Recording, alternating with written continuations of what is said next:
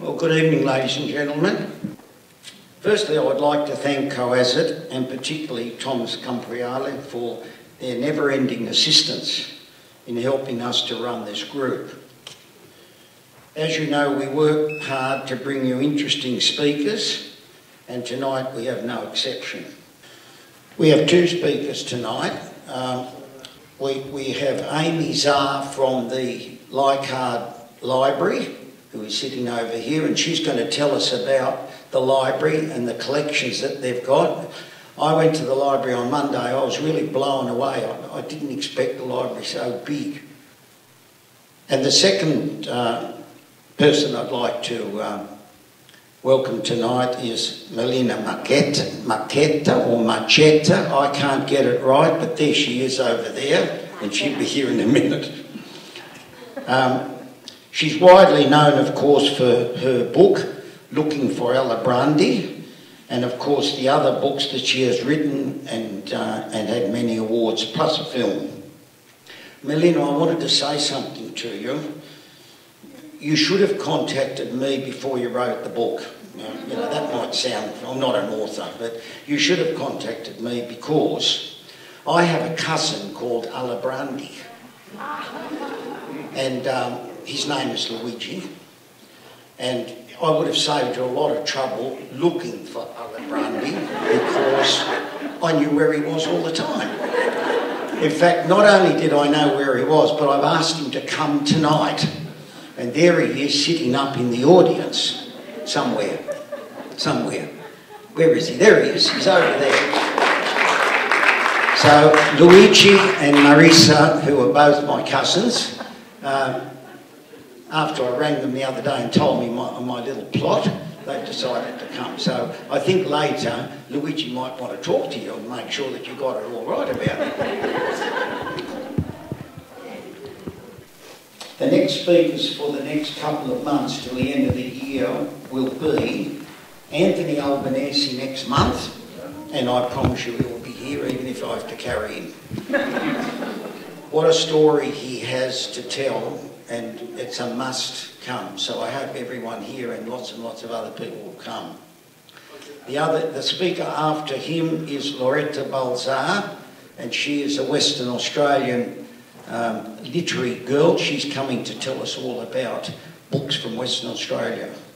And then the last speaker of the year is our shy film man, Tony Luciano. Now, there's a lucky dog prize under, with a piece of paper under somebody's seat with an X on it. So I'd like everybody to stand up and have a look under their seat and see if they may have the lucky seat. And if you have, you've won a little prize from Bunnamanoo Olive Grove, which is an olive grove in the Hunter River, in the Hunter Valley at least. Wow, somebody found it. Thank you. I'm proving to you. Your committee is always trying to improve and make the group and our events more interesting. So please, if you have any ideas or you think you can help us, we'd love to hear from you. After the meeting, if anybody wants to come and talk to me, they can, and give me particulars of emails and so forth. Yep. Thank you. So I'll just be short and sweet. And thank you for having me here tonight. My name is Amy Czar. I'm the coordinator for History and Heritage for the Inner West Council Libraries. That is the newly amalgamated council and the newly amalgamated libraries. So we are now 8 libraries. If you haven't been to Leichhardt Library, we're just across here at the piazza, tucked away in the corner there. And I've just come tonight to talk a little bit about our collection, because for the last 6 months we've had the State Library of New South Wales Italian Multicultural Collection.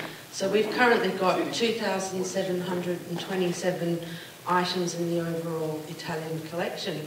And this includes DVDs, fiction and non-fiction, as well as Italian magazines. So we encourage you all to come and borrow from that collection. That collection may go back to the State Library of New South Wales, but we also have a permanent collection. And my area is collecting local history. So we do oral histories, we do walking tours, we do exhibitions. So it'd be really wonderful if the Italian community continued to document their history and for that to become part of the collection. So we have about 600 photographs in our collection which cover St Fiacre's, the Apia Club, Fishermen of Iron Cove, the Philef collection, which includes 30 archived boxes which are in our archives. So there's a lot of primary resources there to draw upon for writing, research and building up the Italian collection. So my area is local history, so we do document the Italians in the area that go back all the way to 1885. And I've got a little caption here from some of the research that we've got in our collection. So some of those early Italians were fishmonger Angelo Pomabello, carpenter Luigi Viego, Rofe Street residents Angelo Di Lorenz, Andrea Fontana, and of course all the Parramatta Road fruiterers, which were exhibited in an exhibition in 2010, which Co.As.It was very much a part of. The other wonderful project that occurred was the Fishermen of Iron Cove, where we partnered with the Australian Public History section of UTS and Leichhardt Library, and that covers the families of the Lasudos, Mirabito, Demento, the Goya and Virtue families. We are also working with a team from Council at the moment to put some memorabilia and honour boards down at Long Cove to commemorate the Fishermen of Iron Cove, so that's something to look out for because it'll become part of a walking tour. The other area is celebrating local Italian businesses, so we've done walking tours in the past, one called Il Cibo, which looks at businesses where there's been 3 generations of Italians, and you know, we of course go around and eat lots of food and everyone's happy. And we always love to tell everyone that the first coffee machine in Sydney came to Leichhardt at Bar Sport, so we've got something to be very proud of. So they're just little kind of snippets of what's in the collection, but it would be really great going into the future of the libraries to do more projects with Co.As.It, with the Italian community. The public perception is that there's a lot of Italian culture in Leichhardt, so I think that story needs to, you know, be shared and told, you know, here at Co.As.It with the library and as many cultural institutions as possible. So yeah, thank you for having me tonight. And if you have any questions, I'll be here till the end. Thank you.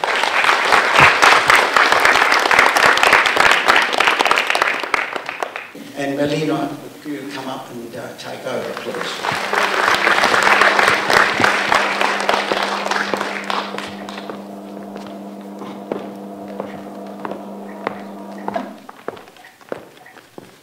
Incidentally, I should have told you that Melina's going to do her bit tonight with her mother, because the other day when I was interviewing her, she said to me, you know, my mother knows more about all of this than I do, so I've got to bring my mother. I said, that's fine. So there we are. We've got a mother and daughter situation. Thank you. So this is my mum, Del Marchetta, and it is pronounced Marchetta, by the way.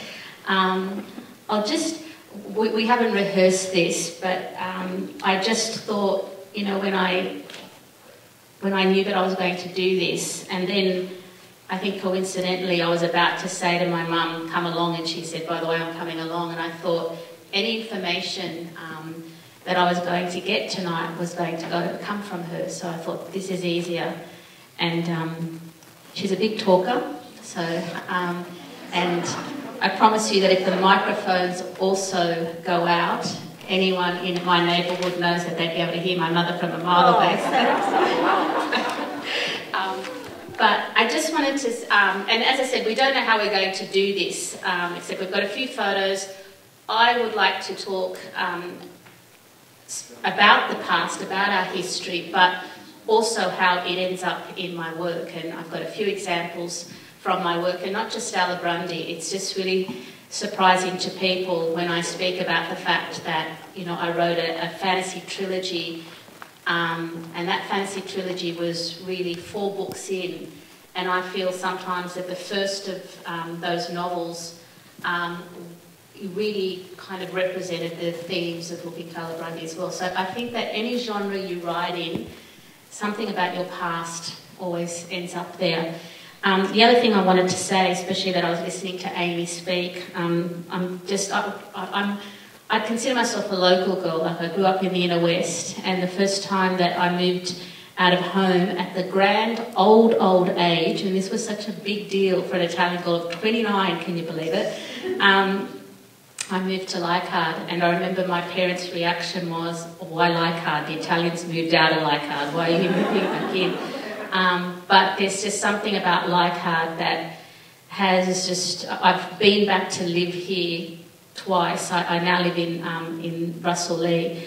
But I just feel as if there has always been something about Leichhardt that connects with me. But my uncle, my great-uncle, owned a butcher on Parramatta Road, the Castorinas, and our childhood was absolutely consumed, I suppose, by family, and still is. And the one thing I always remember about that butcher is that they just made the most incredible, you know, sausages that I still feel as if I'm searching for those sausages in my life. But the one thing I thought you could talk about was, I wish we had that photo, because what a ridiculous thing to forget it. But when Marisa, when she was a little girl, and Mariella, they were asked, because of Teal's connection with the area, to... I don't know, they don't call them Prime Ministers or Premier, but because of my uncle's connection, he knew them. And my eldest daughter, not Melina, but Marisa, and her cousin, they represented the children, you know, and they gave him a koala bear. We had these beautiful photos of him that I can't remember his name, because I'm sure if I said it you'd remember. But it's going back nearly 50 years, you know, so it's a long time. But he came out here, and it was at Leichhardt. It was at the... No, because I remember we grew up with that image, because it ended up being, I think, in the Women's Weekly. Yeah, and Marisa and Mariella were dressed in the Sicilian national, you know... Of the Taormina costume, you know, the Sicilian one, yeah, because my husband's from Taormina. He was born in Taormina. I was born in Australia, but the connection with the Taormina's Sicilian costume and everything came out then. And just also how big a deal it was. I mean, it made the Women's Weekly, but I remember, we still have this image of just the crowd. I mean, I think that the whole of Parramatta Road would have just been packed with people. Big. So you can imagine it was like, you know, a Prime Minister going to Italy, say, our Prime Minister going to Italy. What would they call them? I don't know. It's not the Prime Minister. What do they call them? Sorry? President. Yeah, that's it, yeah. So my sister's claim to fame was that she made it into the media before I did, at such a young age. Well, one of the things that I remember, I had to send a photo the other day to my publicist. It had to be a retro photo, and I sent that one and this awful one of me in a bridesmaid dress, in a peach bridesmaid dress. And she said to me, she got back to me, she said, I just love that photo that you sent of you with they seem like relatives. And I've always had that up for some reason. I think it's because I'm vain and I really liked the way I looked in the photo, so that's why it stayed in my house all this time, rather than for the better reason. And it was taken when I went to Italy for the first time when I was 19. And to go back a bit before that, and this is all tied in with the writing of Looking for Alibrandi, we, like Josephine Alibrandi, my sisters and I, did grow up between two worlds. We weren't Italian enough for the Italian girls, because my mum was born in Australia, but we weren't Aussie enough for the Aussie girls. And the one thing I was always told was that if I went to Italy, when I went to Italy, I would just get off that plane and it would just be here, like I could feel it, you know, as soon as I got off that plane. And that's what people were saying. It was almost like they were having these out-of-body experiences of what happened to them when they stepped on Italian soil. So I waited for that moment, and of course it didn't happen. And that wasn't a bad thing. I just remember being in Sicily and my great-aunts telling us stories. And I'll read a little part from Alibrandi in a moment that was almost kind of word for word, but they told us about what it was like seeing that boat go back in the 1950s when my father and his family came to Australia. And I came home from that trip, and I started writing Looking for Alibrandi, and I just think that's a better reason for that photo being in my house than I look good in it.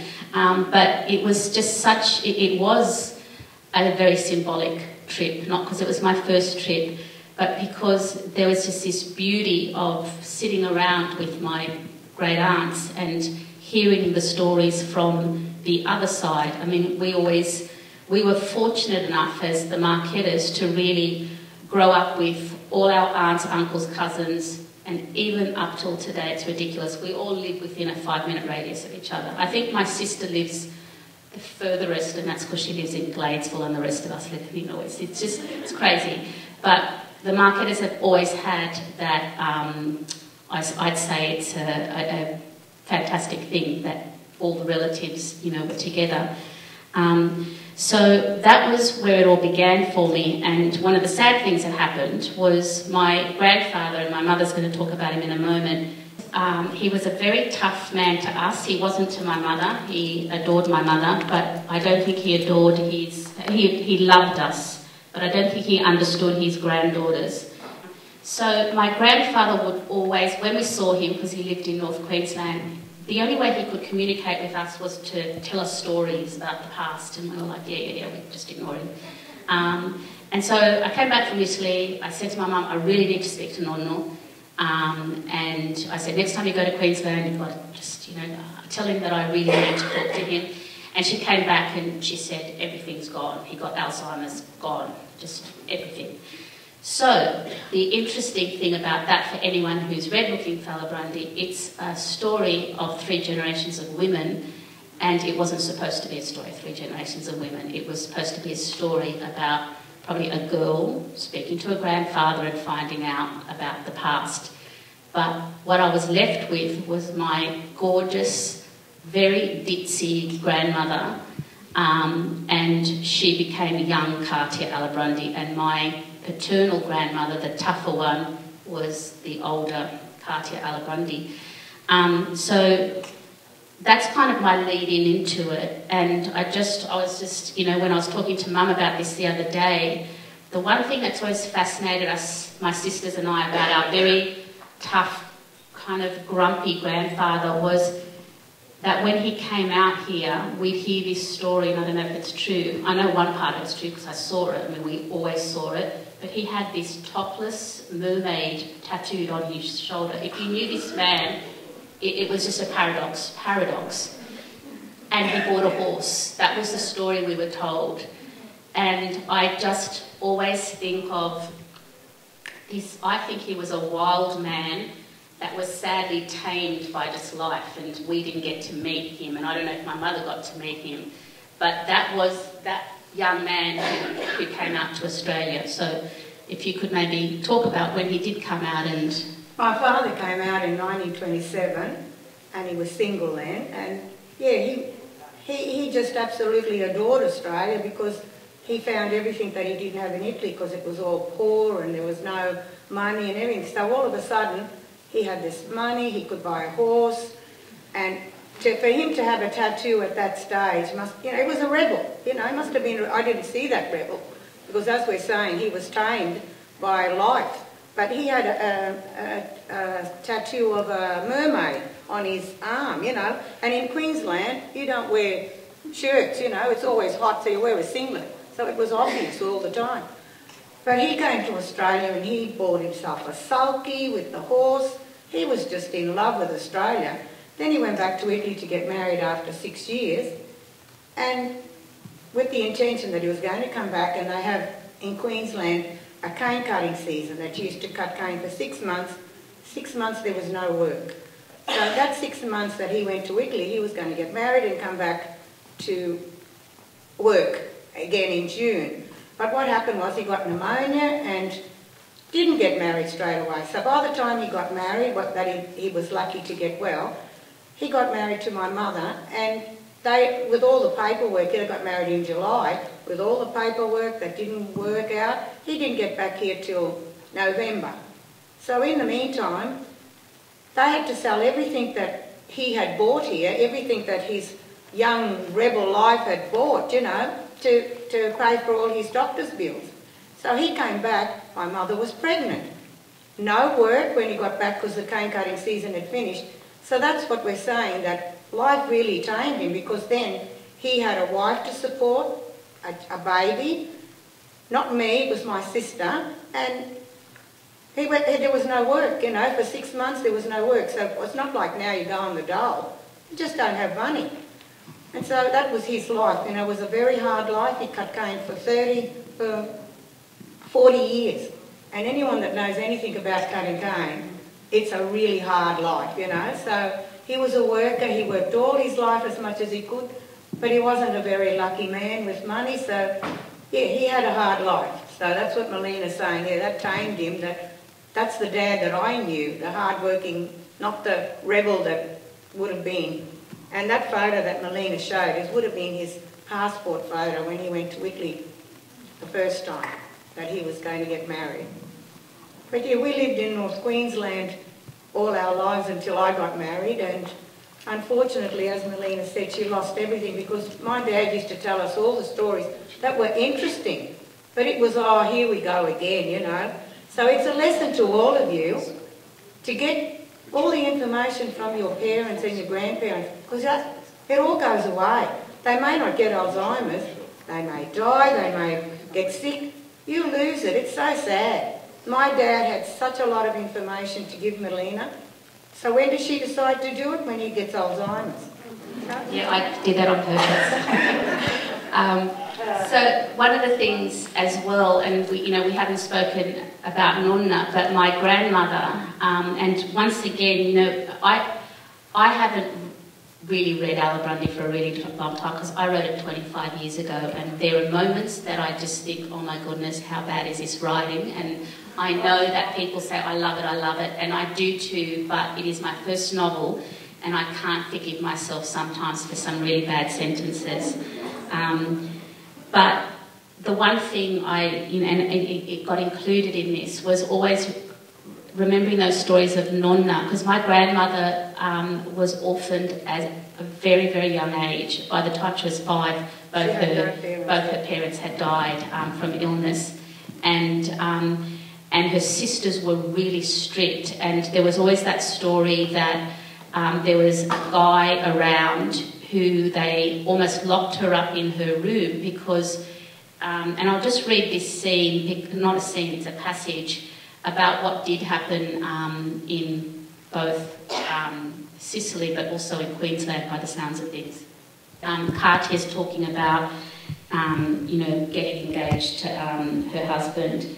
Another girl, Teresa Morelli, had been engaged to a boy, but her father found out that he had been with another woman, so they finished it with him and she became engaged to someone else. But on the day before her wedding, she was walking down to wash her clothes, and the first boy took her, eloped. Did she want to elope? Oh, no, not Teresa, poor girl, but he took her away for a night, and that was it. Nonna Cartier wiped her hands clean in the air. He did not want her anymore and returned her to her family, and she never married again. No man would ever have her. And there was this fear that that would happen with my grandmother, because this boy who had been interested in her sisters and her brothers had found out something about him, and they were really worried that he was going to pretty much run off with her without getting married. I have to say, I think she romanticised about him until she died in her 80s. They're the stories that I remember from her. So those very flighty, I think, Cartier Alibrandi, who would tell stories about men who loved her. It just came from my grandmother never forgetting this boy, because I think what she had with my grandfather was certainly not a passion, it was just the way things were at the time. So it was growing up. Those stories didn't happen all in one go. We grew up with these stories. And the other story that has, for me, had a profound, I suppose, effect on our family, but not in a bitter way, but was just my grandfather becoming an Australian citizen. And this is really funny because it's sort of happening with all these things happening with the politicians. My father was naturalised in 1933 and I was born in 1940. So my children would never be able to get an Italian passport. And they dearly wanted to get an Italian passport, the three of them. No hope. My husband was born in Italy, but he was naturalised before they were born. No hope, you know. So till today, they always mourn the fact that they couldn't get this Italian citizenship. So if they wanted to be politicians, then they would have been free, you know. They didn't have this problem. We don't. But what would irritate me and still irritates me today, and you know, I think it becomes a theme in a lot of my writing, is, you know, these statements that that my grandfather Salvatore formally renounced his allegiance to the Kingdom of Italy and has sworn allegiance to His Majesty King George V, his heirs and successors, either said Governor-General with the advice of the Federal Executive Council, grant to the said Salvatore Vecchio this certificate of naturalisation, whereby, subject to the provisions of the above-mentioned acts and of any other law affecting the rights of naturalised persons, the said Salvatore Vecchio becomes entitled to all political and other rights, powers and privileges, and becomes subject to all the obligations, duties, go on. And I always think it's interesting that he was entitled to all these political rights and powers, you know, denouncing Italy in 1933, and still, you know, less than 10 years later, he was rounded up with all the other Italian men and put into a camp. And that story of my grandfather getting put into camps, that's probably what I miss the most about what happened to him with the Alzheimer's, because I just would really love to know about that life in a camp, and that is gone. And he was I mean, when my grandfather got Alzheimer's, he was about 80, he wasn't a young guy. So up till that stage, his knowledge, I think he could tell my mother every girl that was in her class when she was at school. That's how fantastic his memory. He knew everybody in Italy. He knew everybody that in his town and the next town. And if you used to say to him, so-and-so, oh yeah, I know him, his son's that name and his wife's that name. He had the best memory in the world. So it was right ironic that he got Alzheimer's. But he knew everybody and anything. Yeah, that was a sad thing. And I think, you know, this is one of the things that we speak about often, that we have to start recording these stories, because my mother remembers. I mean, you wouldn't really remember too much because you were so young, but if you can talk about what happened around that time, and just the story that I think is the funniest is that boy who, when the police came to the door, knocked at the door and said, "Where's your father?" You know, they used to round them up. All the Italians, they'd come down the coast of Queensland and round up all the Italians, all the whatever Sicilians, and take them, because they were supposed to have allegiance to Mussolini. And so they thought that, you know, because Italy was against Australia in the war, that they would jump up and, you know, attack everybody. So that they would come along and come down the coast and knock on the door and take them away. And people, you know, my father would hide that particular day so they wouldn't get him, but they'd come back another day and collect them. But the funny thing was, they really thought these Italians were going to jump up and kill everybody. That was the funny part, you know, because my dad had some paint that he had left over, and he had a shed that was a flat shed. So he got on it one day and he used to put his initials everywhere. So he had SV on the top of this shed. And the police came and said, "Why did you put your initials up there? Did you want the Germans to know where you were?" That's how silly they were, you know. They really thought these Sicilians and Italians were all going to jump up and fight the war against them. So they rounded them all up, took them away. Well, Dad went to Cowra for a year, and then they took him to Mount Gambier. And in the meantime, you know, my mum's left with 2 children all on her own, no one to look after them, you know. It was a town of just deserted wives. And that's what they did, you know. And for 4 years, there was no way that they would, even when they got together with, you know, that there was, that Italy went against Mussolini, they still didn't let him out. They just didn't let him out. My mum was very, very sick, and they wrote letters saying, you know, tell him to come home to look after the children. There was no way. They just didn't believe that the Italians would not rebel and go with the Germans. And that's the hardest. I think, you know, it's interesting last year when I released Tell the Truth, Shame the Devil. Completely different story. It's a crime novel. It's set in England, but it has to do with, to a certain, I mean, I won't go into the storyline, but there is that idea of a wrongful imprisonment, you know, whether someone's going to believe it or not. It's about what's happening to, you know, Muslim people.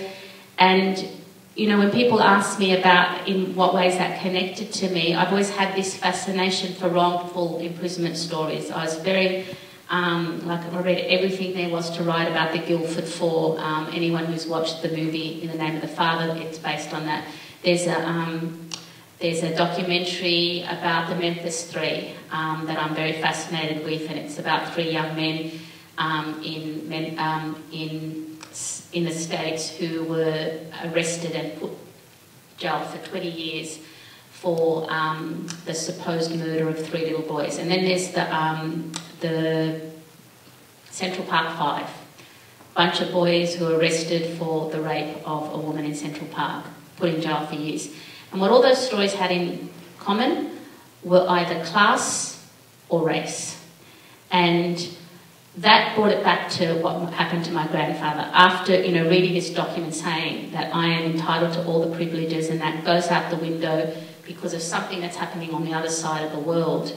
And it wasn't just, you know, men my grandfather's age. It was, you know, if you were born in Italy and you were a young man, so, you know, boys as young as 14. Yeah, as long as they were born in Italy, it didn't matter. They were not Australian. They just weren't counted as Australian, but they were still growing up in Australia. They were interned also with the others. But the funny part, you know how we hear about now how the submarine came into the Sydney harbour and how the Japanese were going to come through the top and everything. My mum used to say to me that when we were little, I was only 2 at the time, she said that they used to, because then they were on their own, you know, no men, and she said the Japanese are coming, and she said I'd get a couple of pair of undies for you girls, put them in a bag, and then they'd run, you know. And I used to think, where did they get that idea that the Japanese were coming down? Because they were up the top, you know, in North Queensland. And they said, oh no, they were going to come down from the top. And I used to think, yeah, Mum used to fantasise. But now when you hear the history, they were coming down. They were definitely, and they would have copped it the first, you know. But you hear all these stories and you think, yeah, sure. But also, I remember one of the stories, or 2 stories that Nonno would tell, or someone would tell. One was about these young boys in the camps and how the older men would have to put all their food together, because if anyone has an adolescent boy in their home, they know how much they eat, and these poor boys weren't eating enough so that they'd give them all their food. Yeah, in the beginning, they just couldn't stand the Italians, you know, so they were treating them really badly. And the food wasn't going to go around enough, so as Melina said, you know, the younger men, younger boys that were, anyone that's got sons know how hungry they are all the time. Well, these men, you know, the older ones would pool in and give them their food. But later on they were treated better, you know, like in the beginning they weren't. Even on the train they'd go past the stations and all the Australians would tell them off and you Dagos, go away, you know, all that sort of thing. And I used to think, what did we do, you know, what did we do wrong? But that was it, you know, they were with Mussolini and Mussolini was against them. And although there were people in the camp who were probably fascists and for Mussolini, but it was just like everyone got affected by it. And the other story I remember was the police knocked on the door and his little boy answered it and they said, where's your father? And he said, he's hiding behind the door. And I just remember he had a nickname, poor guy had a nickname for the rest of his life because of the fact that, you know, he told the police where his father was. He was only a kid. But once again, I just heard this, I was listening to another writer who I respect, who was doing research about the camps, not to do with Italians, but to do with the Japanese, And she said, you know, the Italians just accepted it, you know, not like the Japanese. And I thought that's not really true at all. And, you know, one of the stories, or one of the things that irritates me the most about what happened was everyone saying it was fine, everyone loved the Italians, they grew to love the Italians. You know, the Italians did so much in particular areas of South Australia with regards to farming, whatever. So it's almost like, let's forget it because it ended up being such a great situation. But as my mum said, you know, families went without their husbands, you know, for 4 years, and these men were rounded up and taken 2 or 3 states away because of this prejudice. And another story that I remember that stuck in my head, and I don't know where I heard this one, was that this, you know, one of the guys in the town, not in Ayr, but in a Queensland town, was told to make all these sandwiches because they were going to be taking these Italians, you know, away, and they had to feed them. So he spent the whole day making sandwiches, delivered them, and they said, can you get into the back of the truck? And he was one of the ones that had to get taken away. So all these stories, as we were growing up, you know, somehow I felt found their way in, whether it was this novel or whether it's, you know, when I was saying before, with the fantasy novel Finnegan of the Rock, one of the things that I distinctly remember growing up, and it's always been such an issue that's driven me crazy, but my Italian's really poor. I was a very late speaker, and English was my first language, and, you know, if you have a mother who speaks English, there was no way that I was going to speak Italian at home by the time I did speak.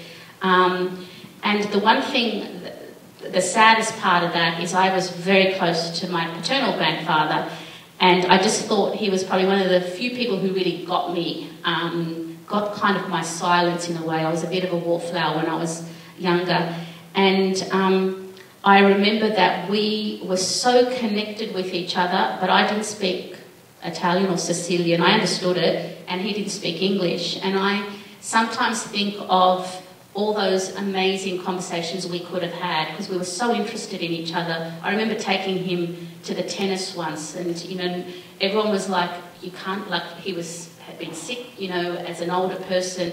So the idea of someone taking him to the tennis, but he loved tennis, and we went together.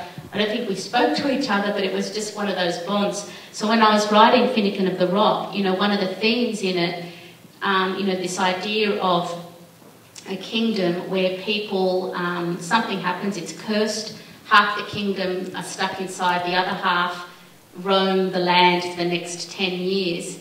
And the one thing that they stop doing, because they're so frightened to speak their language, they stop speaking their language to their young people because they're frightened of what people in the other kingdoms will do to them. So what ends up happening is that between the generations, they don't know how to even communicate. And for me, that was a very extreme, I suppose, version of, you know, what happened to me. I've got 3 daughters, and my eldest daughter, I spoke to them in Sicilian. No matter that I was born in Australia, I used to speak to them in Sicilian at home.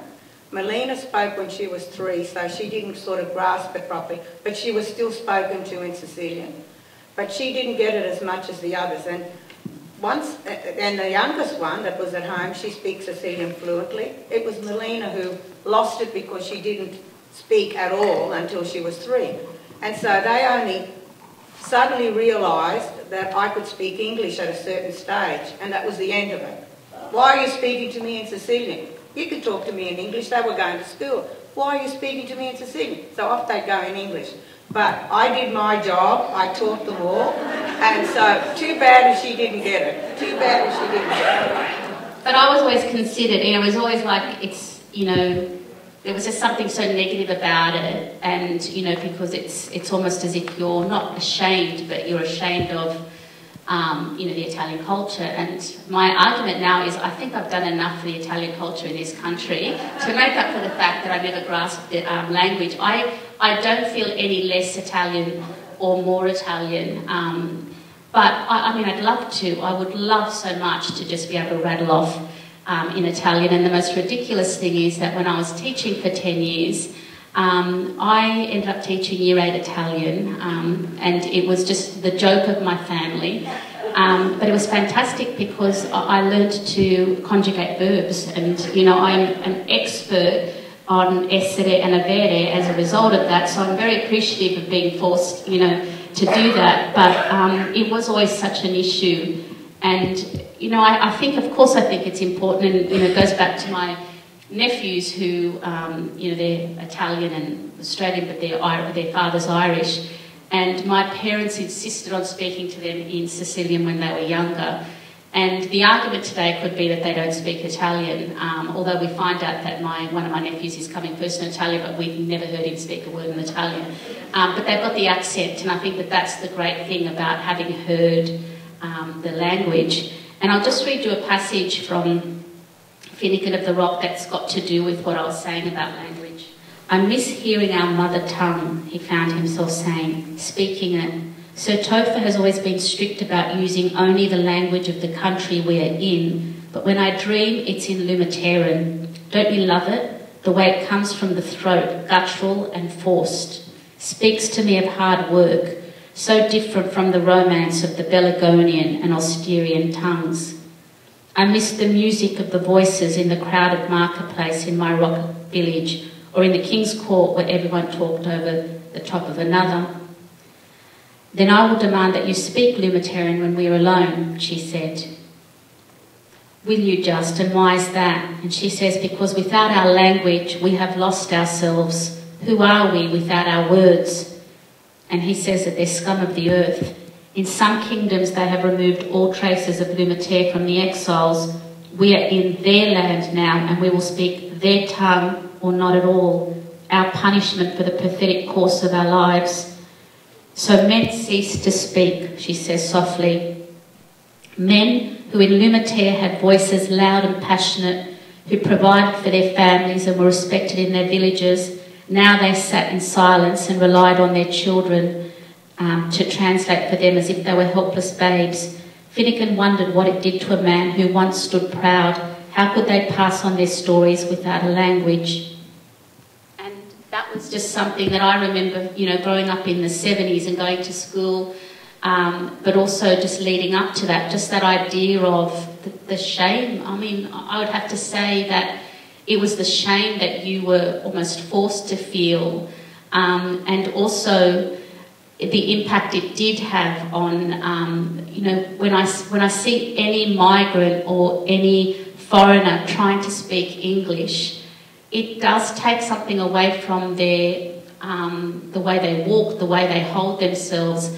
Sometimes that the lack of joining words, it makes something sound really aggressive. So someone will say, oh, that person was so aggressive, and I think, no, they just don't know their joining words. It's the last thing that you learn, you know, with the language. So they were all these things that I remembered. I remembered hearing people, you know, call us names or call someone I knew names, and it was shame. And the worst thing is, it wasn't being ashamed of yourself. You were almost ashamed of a parent or a grandparent. It was almost like you thought they were pathetic, and that was one of the things that I really wanted to, you know, explore in our writing, because it was just a different time, you know, when we were growing up. Melina, see, this is what happened. When I was born in Australia, my parents never spoke English. My father learned to speak English pidgin type, you know, outside, but my mother didn't. And we weren't allowed to speak English at home. I had a sister that was 5 years older. We could speak English between ourselves, but we could not speak English to our parents, ever. Not to our relatives, not to anyone. So, of course, we became very fluent with Sicilian, you know, it was perfect. And when we went to school, we would be Australian, and when we went home, we were Sicilian. But I've always been so proud of being Sicilian, until today. To me, it's a second, like English is a second language. I always want to speak Sicilian. I find the Italian very hard because of the grammar, and I can speak Italian. But if I've got the opportunity to speak to someone who's Sicilian, well, I'll rattle off just like I'm speaking in English. And I'm really proud of it. So when we were little, we used to have to interpret for our parents. We used to go to the shops. They could never speak English. And we would go to any shop at all, and we'd go with our parents. We'd go to the doctors and we'd go with them. We'd have to interpret in every way. So I remember with my sister, it was a joke, you know. The only time we spoke Sicilian to each other was when we were in the shops, when we didn't want them to know what we were talking about.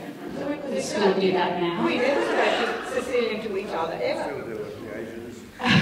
It's something that we do tend to, we break out into. I remember once You can't do it now because everybody speaks Italian. No, but remember that time we were sitting around and we were just yapping, my sisters and mum, and the boys were at the table, and all of a sudden we switched into Sicilian. I remember Daniel said, "What happened?" And we're like, "Too bad for not learning how to speak the language." Exactly, we don't want them to know what we're saying. But in that passage, that's, when he speaks about what he loves about the guttural part of it, is also the Sicilian that I was talking about, because there was the next lot of racism I, was subject to, and from beautiful people as well. I mean, I love these people, but I remember being 17 and I went to business college and I found out something that was really a shock to me, that Italians didn't like Sicilians, that people went on about Sicilians, and they were telling me what their parents had to say about Sicilians, and I remember going home to my mum and saying, "Did you know that people didn't like Sicilians?" And it was a bit of a shock. And when I went to Italy once, I remember going to a lecture. I was up in Florence, and I went to a lecture about the way the North saw the South, and it was almost like, what went on or what still goes on in the US. There'd be signs saying job available, no Sicilians need apply. Yeah. So it was such a shock to find out that this strange language, because honestly I do understand that Sicilian has just hacked the Italian language, but I just love the sound of it. It's one thing that I do feel comfort if and I live in an area of Five Dock and Russell Lee where you still hear it spoken in the streets. But it's just always that shock to find out that people don't feel the same way about... I mean, it's probably not as bad now. Well, they used to say to us that long-legged Italy kicked poor Sicily into the Mediterranean Sea. We were just rubbish. They used to make fun of us all the time. It's just kind of... But we weren't aware of that growing up. We just thought it was fantastic because we had all these... It never worried me. So that's the great photo of me, by the way, that I was talking about. But I'm not putting it up there because of, just how ridiculous the perm was, because I really didn't need a perm at that age. But my great aunt, that was my great aunt, and I just remember just the beauty of, which I still think is important to me now, just this idea of all that dialogue that takes place around a table. And that's where the information does come from. This once again shows living between two cultures and not just Italian and Australian. We also grew up being the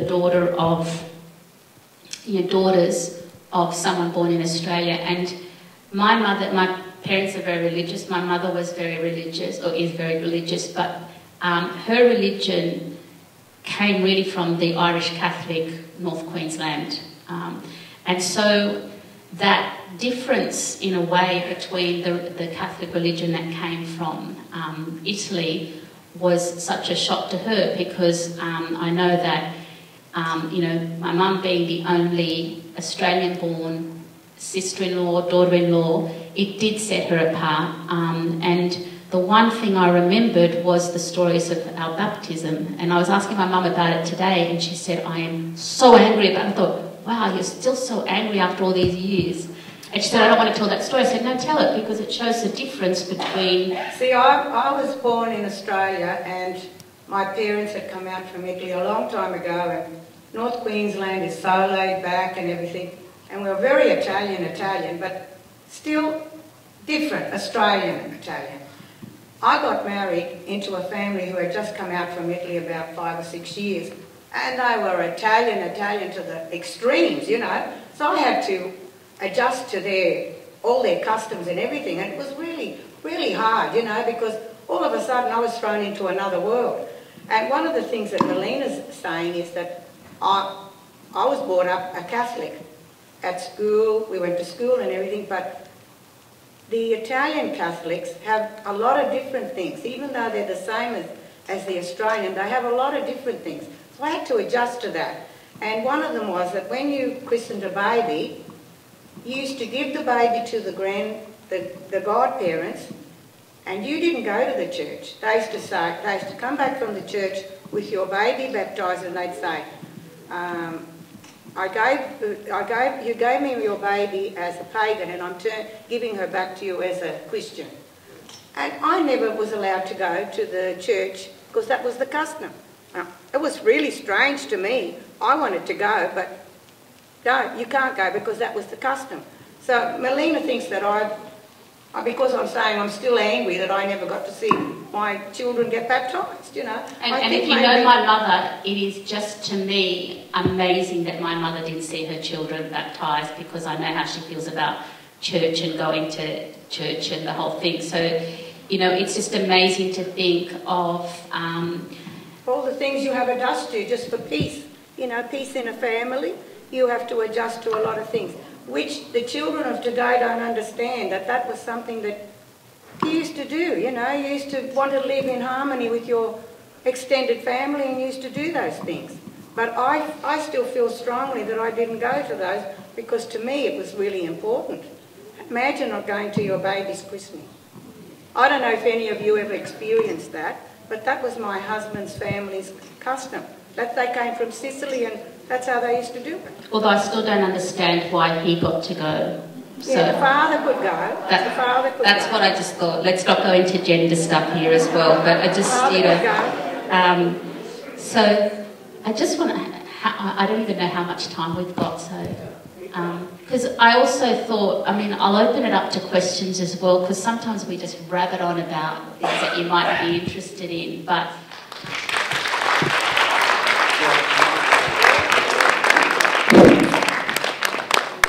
How are you? My name is Maria.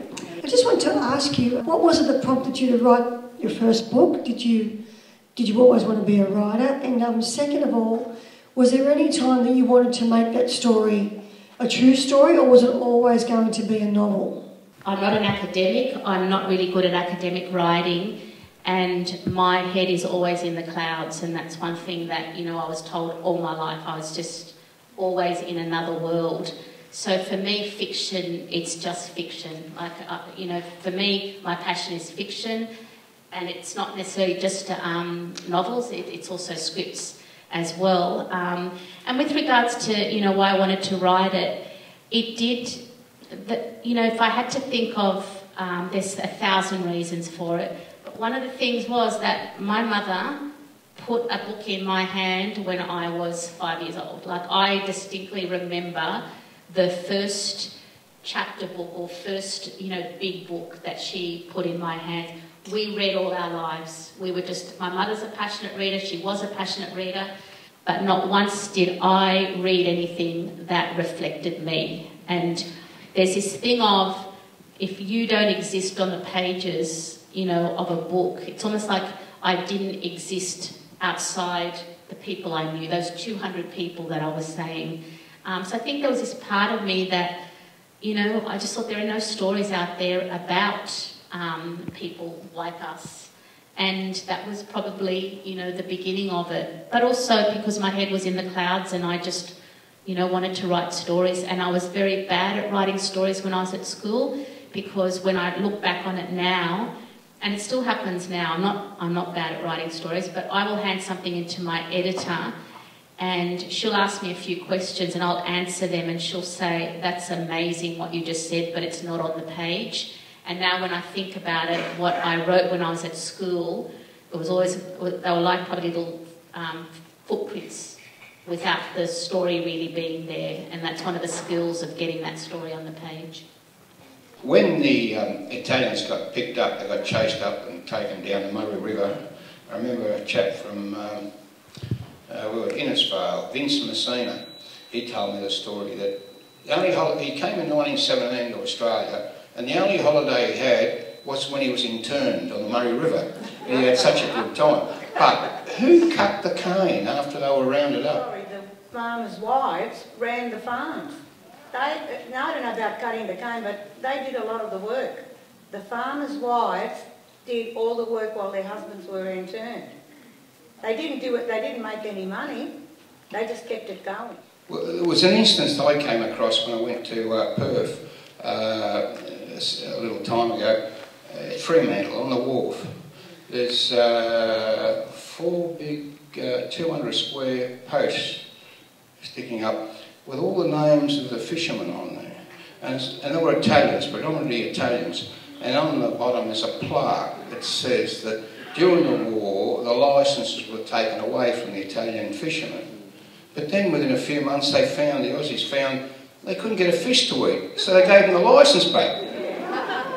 I can't remember his name at the moment, but the governor, the Prime Minister, the Premier, whatever you want to call it at the time, was trying to get these people, these Italians, back onto because they had brought them out to Australia to do all the manual labour, you know, because they used to cut the cane, they used to grow the vegetables that the Australians didn't do.